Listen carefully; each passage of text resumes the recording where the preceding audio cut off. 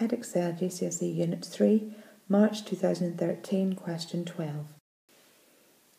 Question 12a. We have x's on both sides of the equal sign. We have to solve for x. Therefore, we need to create a situation where we have all the x's on one side and all the numbers on the other. If we bring this x across, it changes to a minus x. If we bring this 3 across, it changes to minus 3. So we have 2x minus x equal to minus 4 minus 3. This gives us a value of x equal to minus 7, and that is our final answer. Question 12b.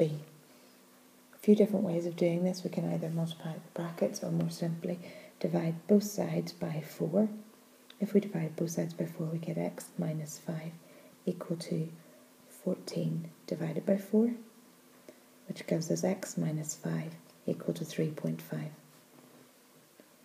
We then bring our minus 5 over to the other side, giving us x equals 3.5 plus 5, which gives us an answer of x equals 8.5.